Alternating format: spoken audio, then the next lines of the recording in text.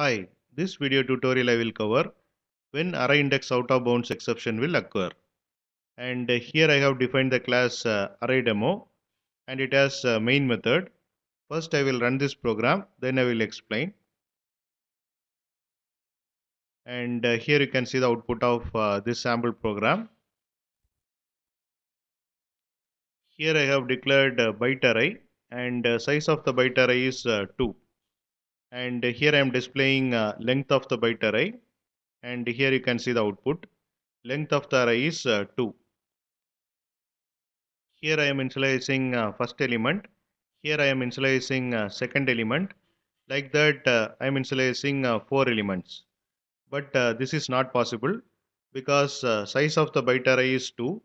But I am trying to assign 4 elements. So it will throw array index out of bounds exception.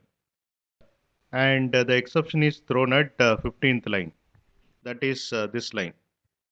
And this is about when array index out of bounds exception will occur. And thanks for watching.